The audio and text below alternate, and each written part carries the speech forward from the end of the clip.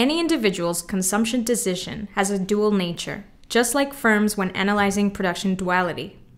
Indeed, consumption duality can be solved using either utility maximization or cost minimization solutions. Let's review both methods. We can either fix a budget and obtain the maximum utility from it, which is known as the primal problem, or we can set a level of utility we want to achieve and minimize cost in what is known as the dual problem.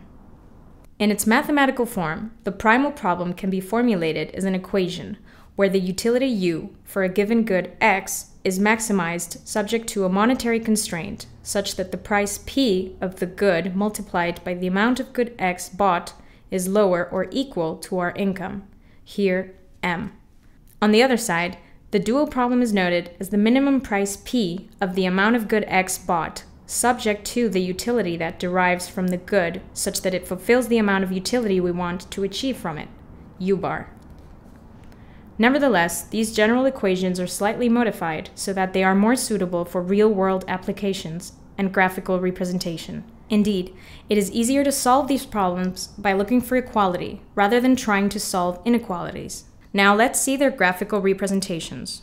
The x-axis, or horizontal axis, shows the amount of good x1 consumed, while the y-axis, or vertical axis, shows the amount of good x2. From the primal problem approach, if we know an individual's utility function and we know their budget, we have the two restrictions necessary to maximize their utility.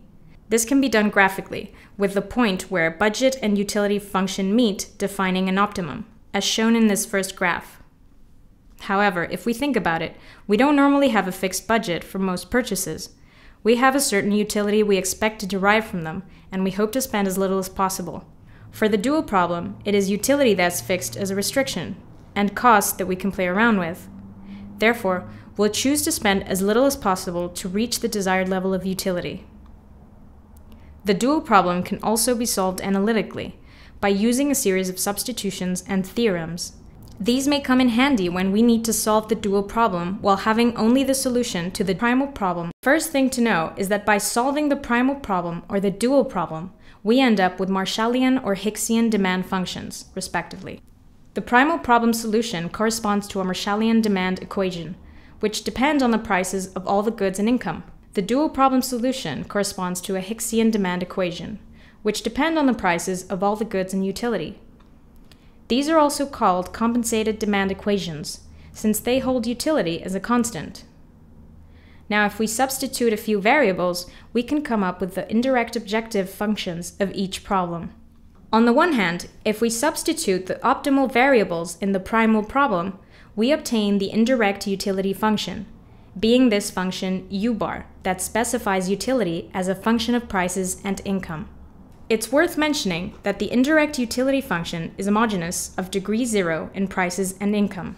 On the other hand, if we substitute the optimal variables in the dual problem, we obtain the cost function, being this function M that specifies cost as a function of prices and utility. All these equations have a few similarities and tricks that can be used in order to move from one to another. For instance, the Slutsky equation relates Marshallian demand functions to Hicksian demand functions. It can also be used to determine the type of goods being analyzed, and to determine the income and substitution effect. Also, we can rearrange or invert utility and income to obtain the cost function from the indirect utility function, or vice versa. We can also use substitution in order to get the demand functions using the indirect objective functions. If we substitute the indirect utility function in the Hicksian demand function, we get the Marshallian demand function. And if we substitute the cost function in the Marshallian demand function, we get the Hicksian demand function. We can also work backwards from the indirect objective functions to get the Marshallian and Hicksian demand functions by differentiating the indirect utility function with respect to P while holding utility constant, and rearranging, we get Roy's identity, which can be used to obtain the Marshallian demand function from the indirect utility function. By differentiating the cost function with respect to P, we get the Hodling or Shephard's lemma, which can be used to obtain the Hicksian demand function from the cost function. As we've seen, consumption duality can be understood as a coin. Heads, the consumer tries to maximize their utility subject to a given monetary restriction. Or tails, the consumer tries to limit their expenses subject to a desired utility level. Either way, the problem can be easily solved, especially when analyzing and properly using Marshallian and Hicksian demand functions.